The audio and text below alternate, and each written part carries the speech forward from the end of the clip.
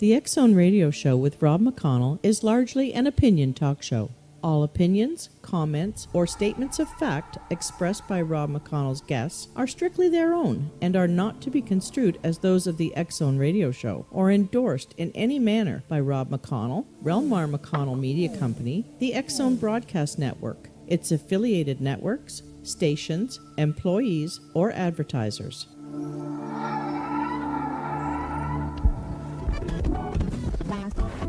All Hit Radio.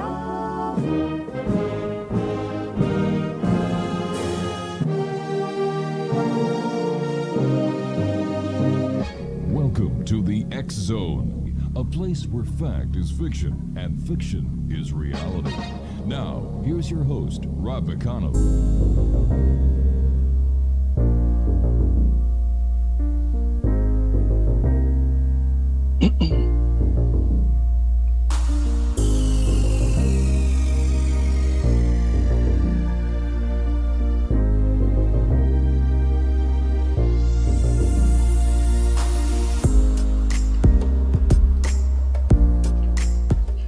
Welcome back, everyone. This is the X Zone. I am Rob McConnell. We're coming to you from our broadcast center and studios in Crystal Beach, Ontario, Canada.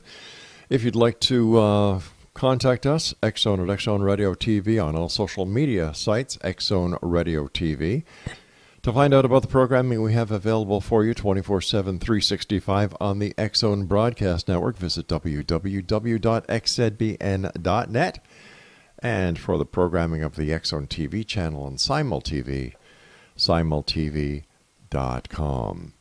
My guest this hour is longtime MUFON board member Tim Whitmore, and he had been a San Antonio, Texas resident since 1984. Now, originally from Tulsa, Tom graduated with a degree in business administration from Portland State University and had a career in the financial industry since the 1970s. He was most recently employed as a financial analyst with a local firm in San Antonio, where he retired in 2019. He is an accomplished guitarist and has a daughter who is a preschool teacher. Tom was invited to join MUFON board in 1995 and experienced the organization's progress through the successive administration of Walt Andrus, all the way through to the present day of Jan Harzan. He serves as treasurer and focuses on long-term and strategic issues for the organization. Now, Tom has been fascinated by military and intelligence agencies' interactions with the UFO public.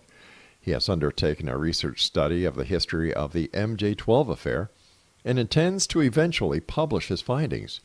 He participates in discussions on the MJ-12 topic by giving presentations to local UFO groups, appearing on internet, podcast, and radio shows, and by communicating in social media.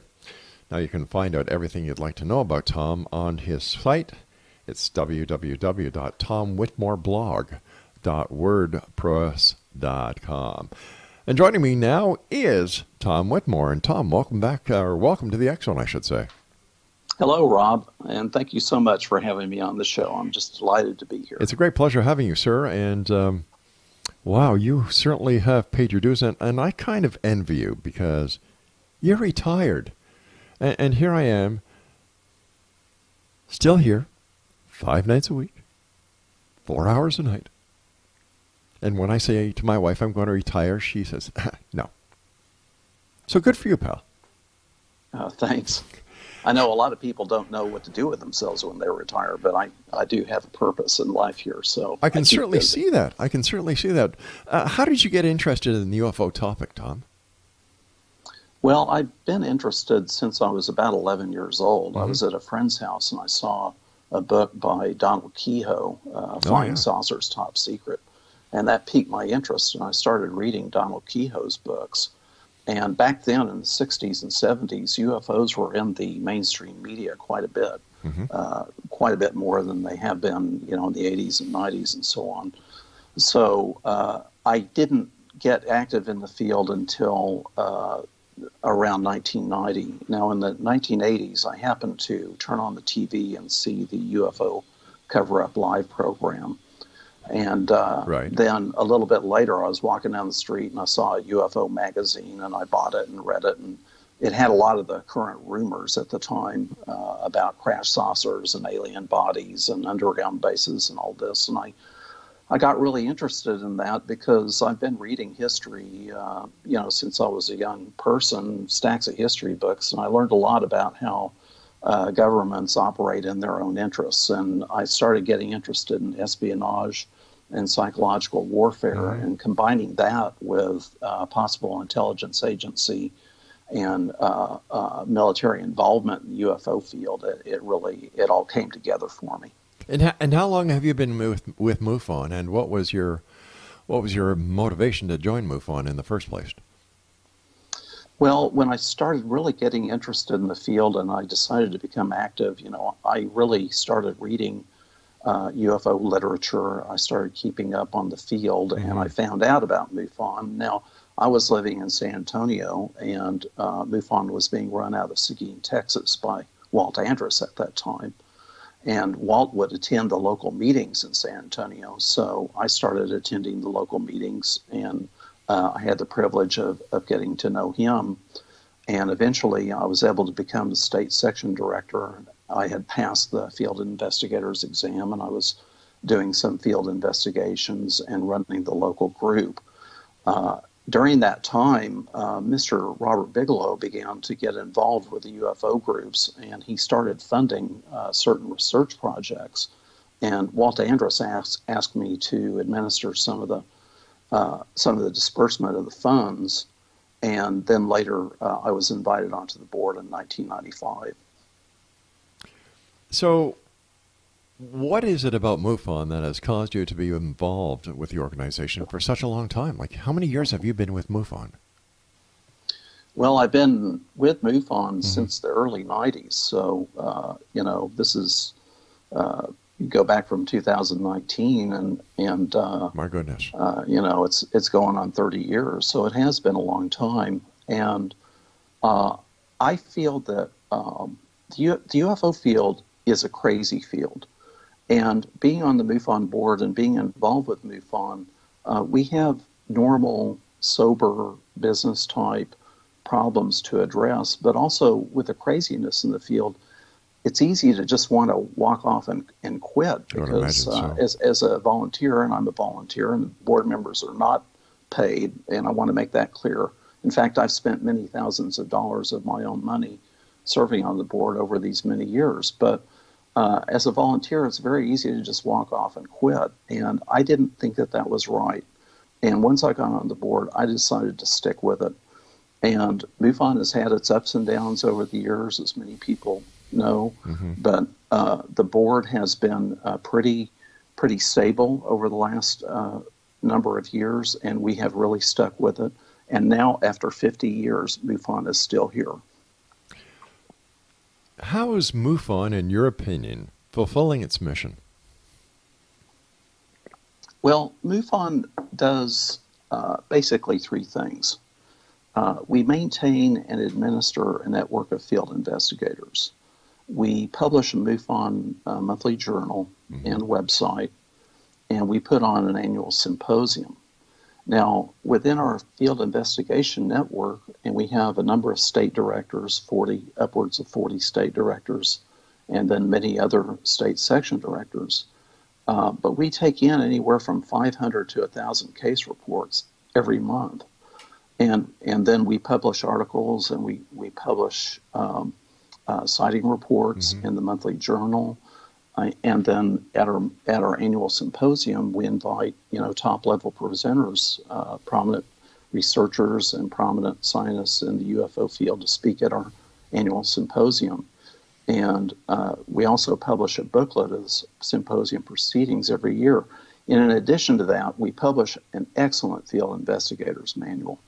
And it's kind of ironic because when I hear some of the criticisms of MUFON, I can tell that people don't own a copy of the Field Investigators Manual. It's extremely detailed, it's very specific, and it provides excellent training and preparation for UFO field investigators. How many members does MUFON have in the United States? Worldwide. Worldwide, okay. We have Well, it varies. It's between 3,000 and 4,000. Right now, I believe it's at about 3,800 total worldwide, and it varies somewhat. I think in the United States we have closer to maybe 3,000, a little over 3,000 members. That, don't quote me on that. I'm thinking that that's probably the case. In your opinion, are UFO sightings going up, or are they kind of stabilizing? They vary, and a lady by the name of well, I'm sorry, I haven't seen your moment, but a lady did a study of the MUFON data and the National UFO Reporting Center data, and found that there are more UFO sightings in summer.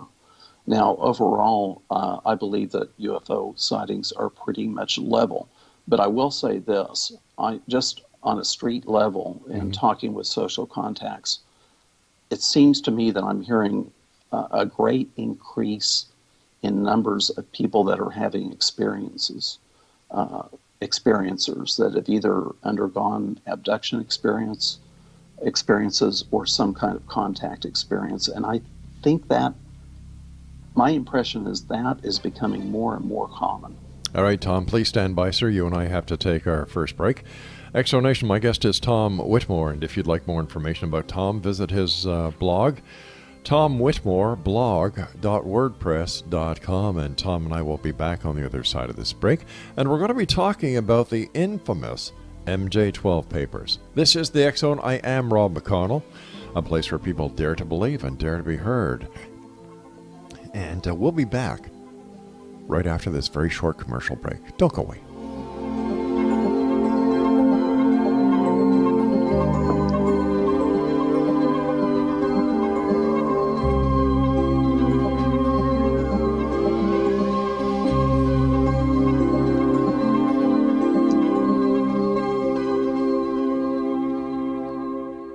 All right, Craig.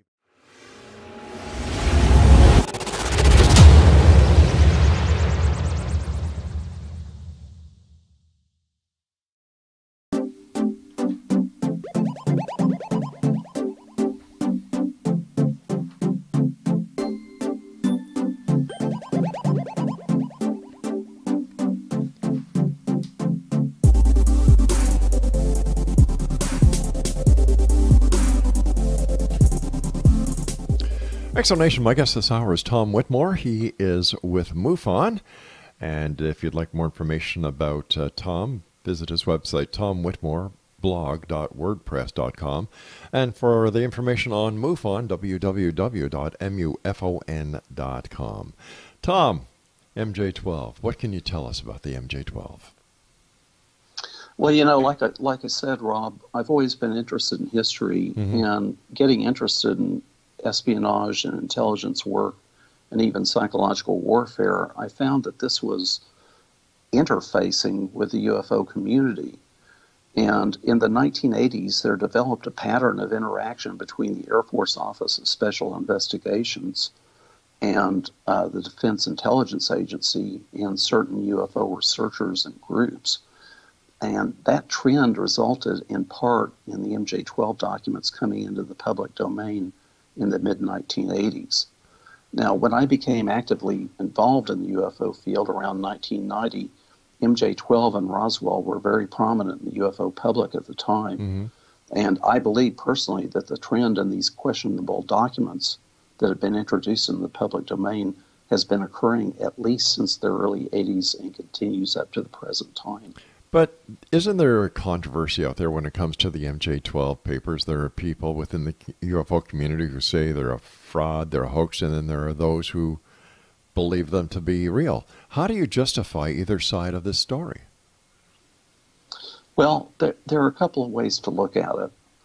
For one thing, there's a possibility that there are certain people that were within the government hierarchy that were not happy with the UFO secrecy, and that they felt that some of this information should be disclosed to the public.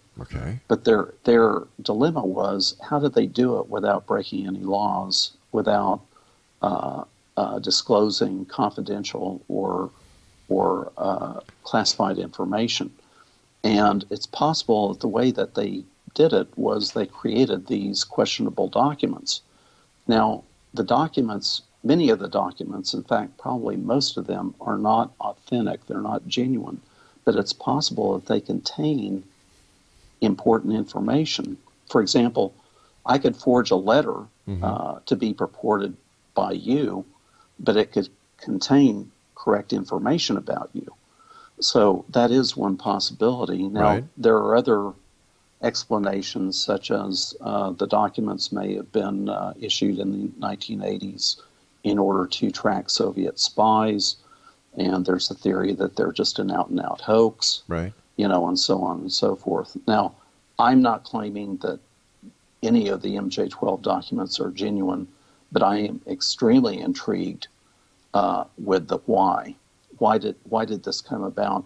And why has it basically been going on since the 80s up to the present time? Because in 2017, a document that I call the ultra top secret document came up on the internet, and it addresses MJ-12 issues. But just because it came up on the internet, how do we know there's any validity behind it? Because, you know, I personally believe, Tom, that the internet is the largest septic tank that mankind has ever created there, because, in my opinion, there's more crap in it than anything else. Yeah. And the internet and social media has completely changed the approach that the intelligence agencies can take in terms of disseminating information. Now, in terms of this particular document, the ultra top secret documents, what I call it, it has a section that is the history of MJ-12, and I went straight to that, and it said that MJ-12 met at Flat Rock, Nevada, at a decommissioned naval air station. Well, I started looking on Nevada maps, and I couldn't find Flat Rock, Nevada anywhere. I've looked at state maps, highway maps, maps of Area 51, geology maps. There is no Flat Rock, Nevada. And also I checked into any naval air stations. And there is one naval air station in Nevada, but it's in a completely different area. So those are red flags right there that tell you that there's something wrong with that document. Now, you know, my approach is to study the subject and let the chips fall where they may. I'm not taking the position that the documents are genuine. So you're acting as a real, true investigator. You're getting the facts, and you're letting the facts speak for themselves. I'm trying. Yeah, and that's commendable. I'm serious. I find that very commendable, because I've spoken to so many people over the 30 years doing this show that they go into an investigation with a biased opinion. Now, as a former police investigator myself, that's not how you do an investigation. You do the investigation to the best of the ability, find the facts, investigate every aspect, and like you said, you know, that's how it's done. So what have you found out so far, using your investigative prowess, to substantiate that there may or may not be a UFO connection with the MJ-12 papers, that they may or may not be part of an intelligence operation in order to track Soviet spies? Yes. Well, there is no smoking gun in terms of the reality of MJ-12. Right. But there are hints, and for example, I have one contact. I won't name his name right now. But this person has told me that in his circles, they had heard about MJ-12 for years. There was also an interview done by Grant Cameron with a person by the name of Eric Walker, who apparently was involved in this kind of work. And Mr. Walker purportedly told Grant Cameron and another researcher that he had known about MJ-12 for 40 years. So these are, you know, little hints and little bits of information that we get that there might be truly something to it. Now, I'm sorry, I was just going to ask you, is there any connection between Grant Cameron's book, Red Star Charlie, and MJ-12? I haven't read his book. I've heard him tell a story about seeing the UFO and the UFOs up there in Canada. And I think that got him interested in the subject to the point that he decided to dig into things as much as he could. And he did do some commendable work in going to all of the presidential libraries, and which are part of the National Archives, by the way. And he went searching for information.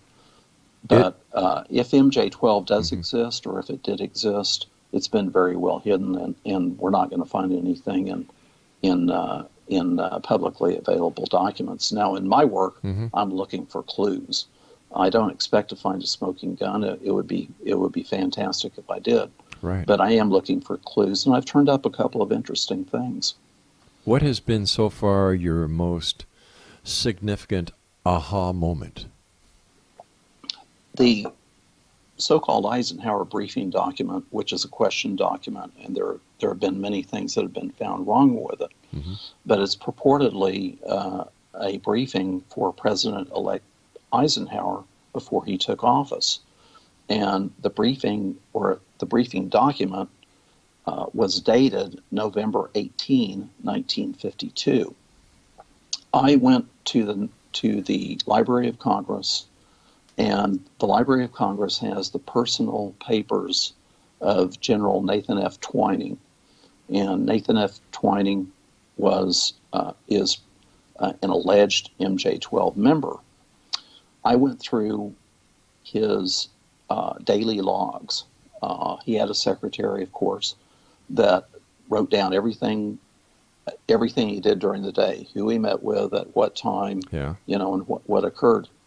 I went through the entire 1952 year, and I'm going through day by day, January to July through September, October. I get to November 18, the same day that the Eisenhower briefing document is dated, and on that document it shows that Nathan F. Twining met with, I believe, James Lay concerning President Eisenhower, and that gave me a jolt. I guess it would. It doesn't prove anything, but it certainly is an interesting correlation. It certainly is. It certainly is. Is there a connection between the MJ-12 papers and what happened in Roswell?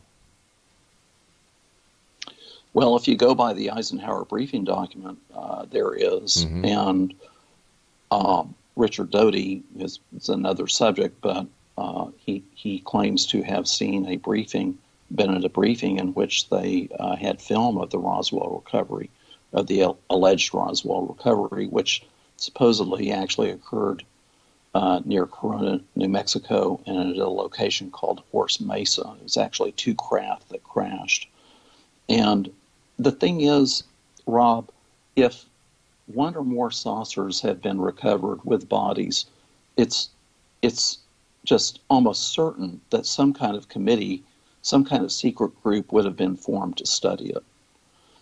And it's a big if. So if Roswell is real, then it's very likely that MJ-12 or something like it is real. All right, stand by, please. That was my cue that we have to take our news break at the bottom of the hour. Exonation, Tom Whitmore is our guest. www.tomwhitmoreblog.wordpress.com. And we'll be back on the other side of this break as we continue this very interesting conversation on MJ-12, UFOs, and MUFON. If you'd like to contact anyone at MUFON, if you'd like to report a sighting of something you just can't explain in the skies, whether it's a UFO or UAP, visit www.mufon.com. I'll be back on the other side of this break. Don't go away.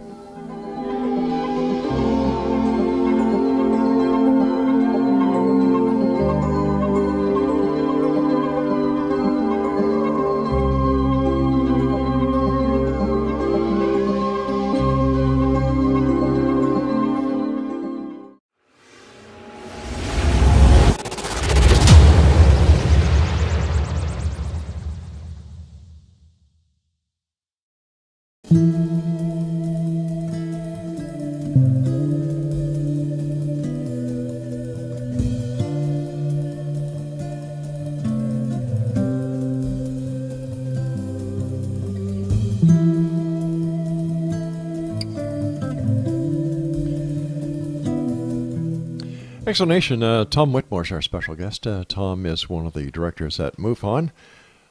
His website is tomwhitmoreblog.wordpress.com. And for all the information on MUFON, or if you'd like to report something in the sky that you believe is either a UFO or UAP, visit www.mufon.com. We've been talking a little bit about Richard Doty, former AFOSI special agent. Doesn't he have kind of a bad reputation?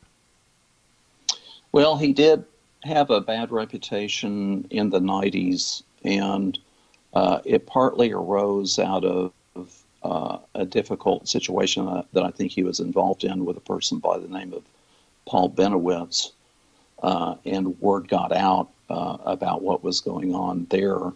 And also Richard Doty was associated with William Moore, a top UFO researcher at the time.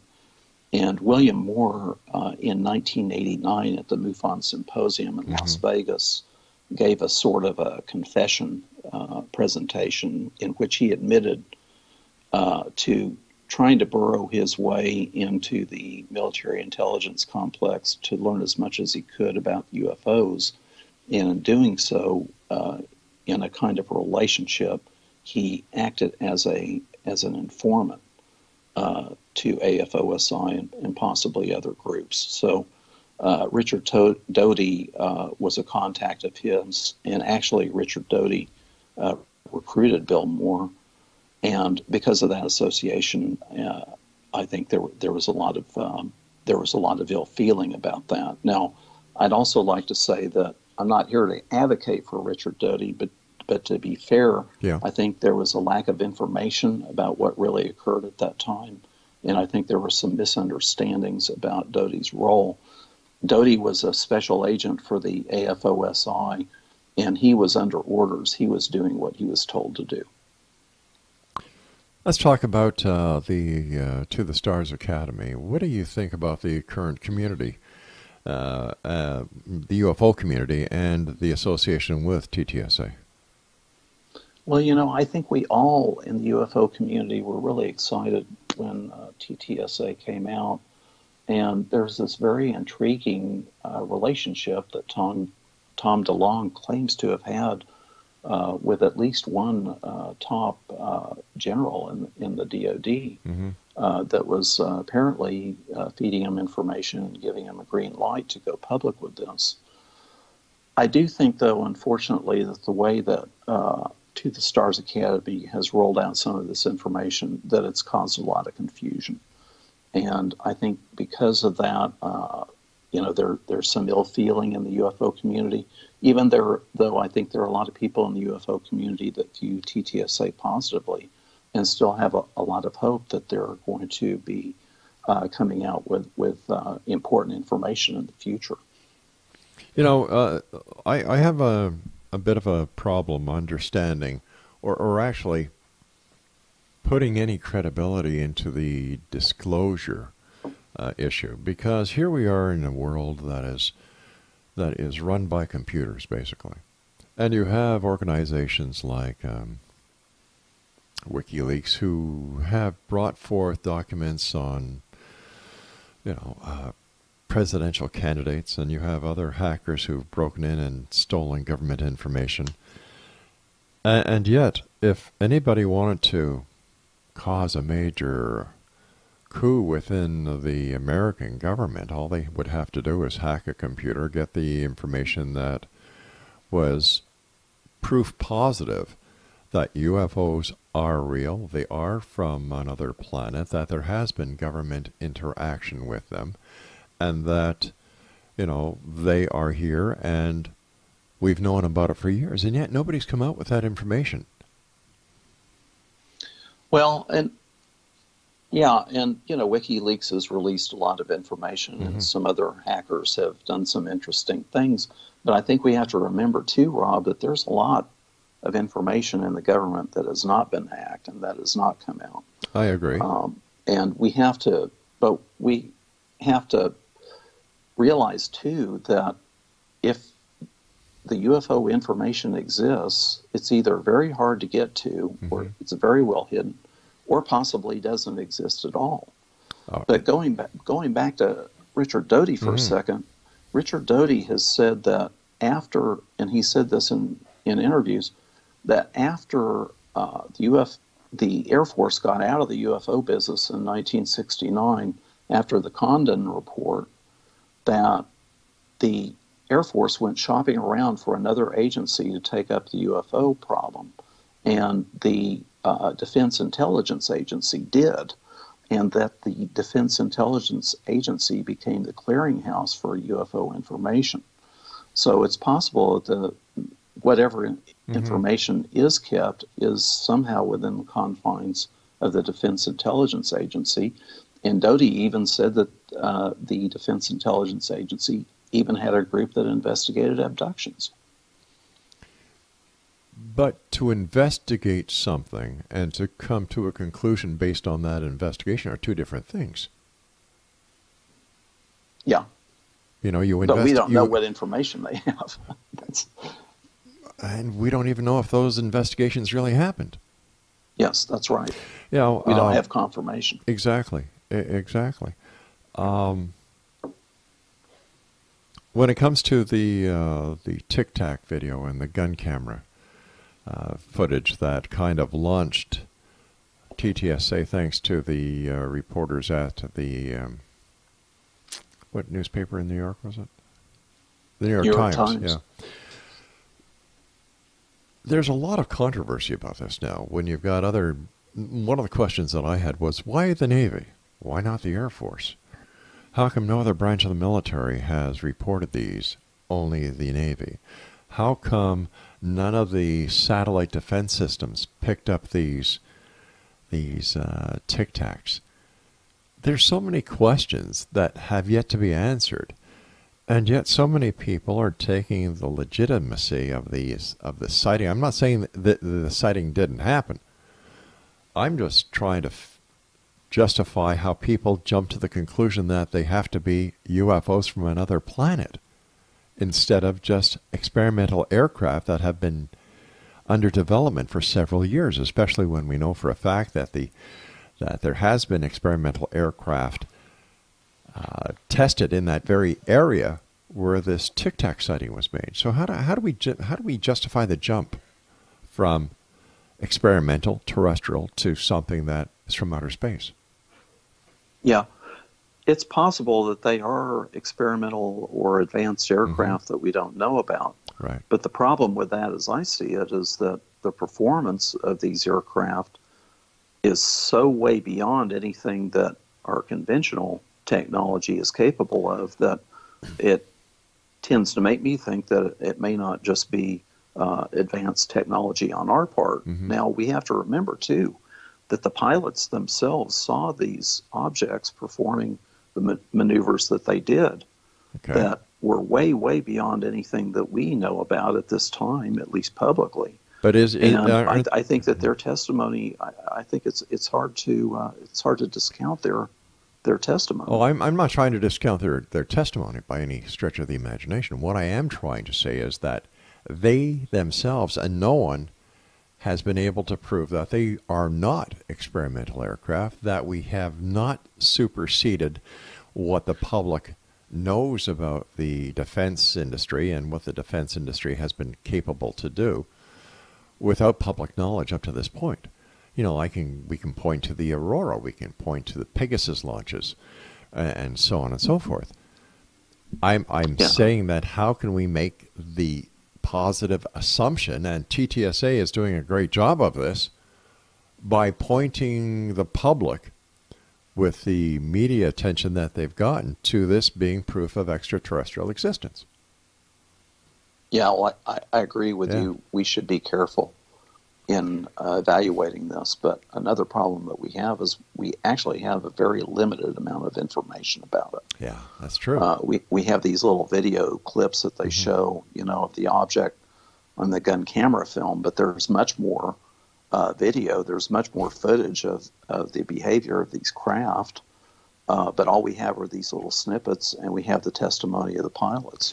We're dealing with limited information. In the broadcast industry, you take a lot of footage, and what you do is you use the most tantalizing, the most sensationalistic footage to make your point.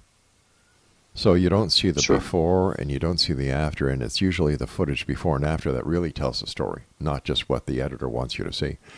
You were also mentioning about the American government dropping their UFO investigations. I mean, the Air Force.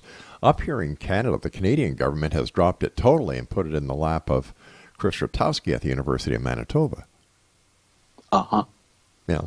Hey, listen, so when we come back, let's talk a little bit more, and thank you so much for coming on. This has been a great hour. Exonation, our guest this hour is Tom Whitmore, www.tomwhitmoreblog.wordpress.com, and Tom and I will be back as we wrap up this hour here in the X Zone from our broadcast center and studios in Crystal Beach, Ontario, Canada.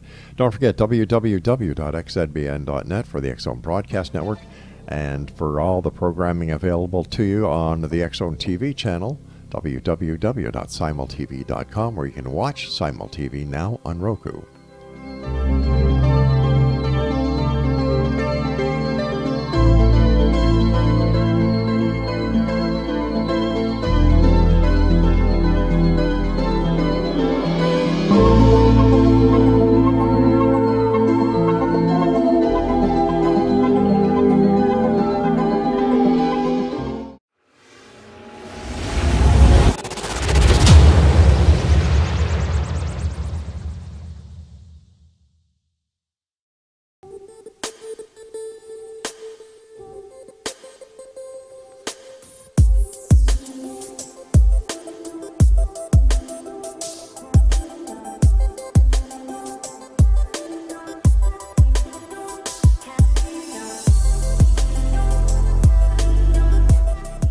Exonation, my guest this hour is Tom Whitmore, www.tomwhitmoreblog.wordpress.com. First of all, Tom, I want to thank you so much for coming on the show, and as I told you during the commercial break, I have thoroughly enjoyed our discussion, and anytime you want to come back, the door is always open. And thank you, Rob. It's been a delight to be on your show tonight. Thank you, sir. Just before we went to the commercial break, I was mentioning that you were talking about how the United States Air Force kind of dropped the investigation of UFOs. And up here in Canada, the Canadian government dropped it, and they put it in the lap of Chris Rutowski at the University of Manitoba. What does this tell you, as an investigator, the attitude that both governments are taking? Well, the Air Force had paid its dues from the 1940s through the 1950s and the 1960s. And they had to deal with the very thorny public relations issues involved with the UFO problem, and all kinds of things were going on. You know, you had the contactees like George Adamski and George Van Tassel and those types, and then you had the legitimate UFO sightings that were really of high strangeness, and then you had all the noise, you know, the people seeing Venus and all that. The Air Force had to deal with all that, and they were sick and tired of it because they were really in the business of defending this country. That's right, yeah. So they were looking for ways to get out of it, and they did. They did get out of it. Now, I think that we have to remember, and I'm quoting Richard Doty again, but according to him, the AFOSI investigates any UFO incidents that affect Air Force bases. Air Force bases, Air Force property, airplanes, or Air Force personnel. Now, the dichotomy that I see, the disconnect, is that almost certainly is true, and it makes sense. And yet, if Air Force pilots and other pilots report a UFO, it actually goes against their career, and they regret ever reporting it, and it could actually ground them and end up having a desk job instead of flying. So I see a real disconnect there. And I think since the Air Force has gotten out of the UFO business publicly, that they have made every effort to not get involved publicly in the UFO field at all. Now, they were forced to get back into it in the 1990s after the Roswell controversy came up. And Representative Stephen Schiff in New Mexico had been getting these complaints, and these complaints claims by people that were involved in the Roswell affair, and he was able to induce a GAO investigation. And then I think the Air Force had to cover their tracks, and they came out with this phone book size report claiming that the Roswell incident was probably caused by a mogul balloon. And the UFO community and the public came back and said, what about the bodies?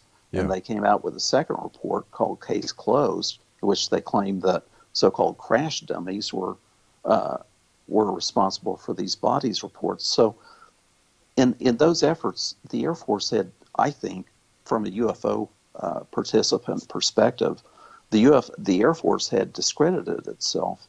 And some of the inside track on this is that if you ask the people that were involved in creating these reports, they admit they were doing what they were told. Why is it then, if all the evidence is there, as so many UFO investigators believe it is, that we have been visited? 1947 was the focal point at that time. Roswell, New Mexico is the mecca of ufology. Betty and Barney Hill are legitimate. Travis Walton is legitimate. And the list goes on and on and on. That the government does have files. There are hidden craft and extraterrestrials at Area 51. If all this is legitimate, why is it then the government, and I'm going to put MJ-12 in there as well, why doesn't the government just come up and say, you know what, guys? They're here. Well, there are a couple possibilities there. One is the information doesn't exist. Mm-hmm. In other words, there's nothing that the government has to disclose. I think that's unlikely. Okay. Secondly, if craft was recovered and bodies, and possibly more than one, possibly several, they have basically been lying to the American public since the 1940s and saying that there's nothing to it. So they're in a really difficult position if they come out now and say, well, we want to tell you that there is really something to this and we do have proof. Well, that's going to create a very awkward situation, to say the least. A third possibility is that there's bad news in this. I see. That there are things that people are not going to want to hear, and you get into the business of being careful what you ask for, because you may not like the answers that you get. And that could possibly be a reason why there has not been more disclosure. Is it possible that even if the President of the United States came out and said, listen, they're here, that people wouldn't believe him? Or that other leaders of other countries would come out and say they're here, that nobody would actually believe them? Yeah, things have gotten so confused now with the internet and this 24-hour news cycle and partisan-type news reporting and fake news. It's almost getting to the point to where people don't know what to believe. And I'll tell you personally, when I see a news report, I often just take it with a grain of salt, because I don't have the time and the energy to investigate all of that and find out what the facts really are. It wouldn't surprise me in the least even if a certain amount of disclosure or confirmation occurred, that a lot of people wouldn't even accept it, wouldn't believe it. Do you think disclosure will eventually happen? I don't know. Some people think that it is going to happen eventually. Mm-hmm. I personally have the theory that this information has been introduced into the public through a backdoor process, through these questionable documents. Right.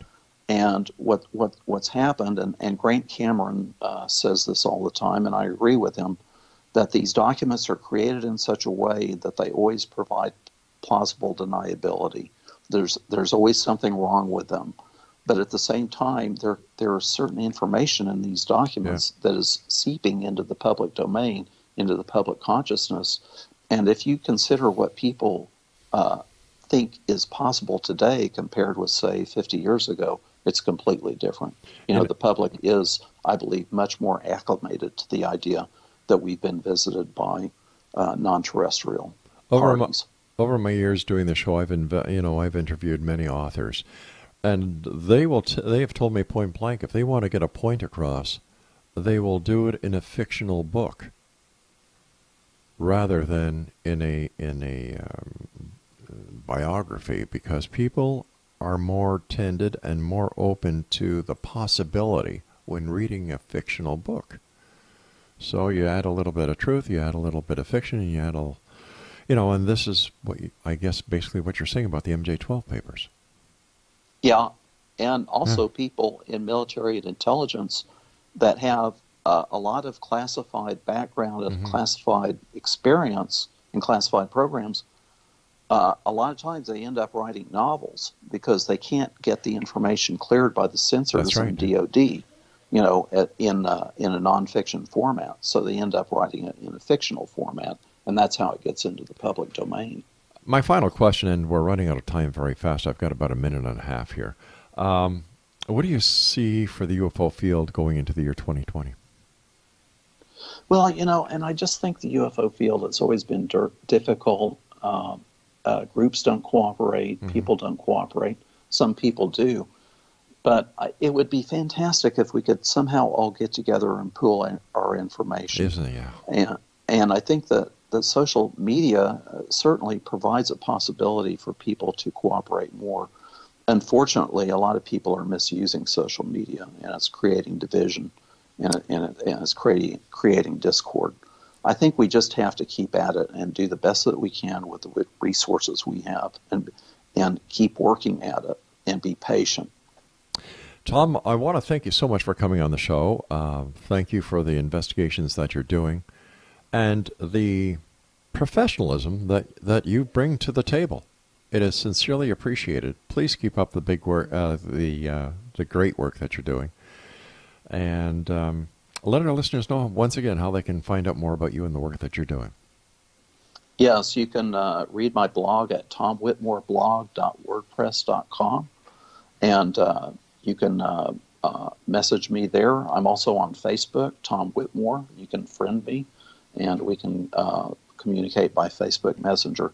And Rob, I want to thank you again for having me on your show. It's been really great. I've really enjoyed it. It's been my great pleasure. I look forward to the next time you visit us, Tom. Please don't be a stranger. Okay, thank you. Merry Christmas, Tom. Merry Christmas to you. Exo Nation, Tom Whitmore. Once again, Tom Whitmore, blog.wordpress.com. And don't forget, MUFON, MUFON.com. I'll be back on the other side of this commercial break with the news as we continue here in the X Zone from our broadcast center in after 30 years saying Hamilton every night, let me try that one again. From our broadcast center and studios in Crystal Beach, Ontario, Canada, right on the shores of Lake Erie. The X Zone will continue on the other side of this break. And just before I go, don't forget, if you'd like to get your top box of Simul TV's great packages, all you need to do is go to their website at www.simultv.com. I'm Rob McConnell. This is the X Zone. Don't go away.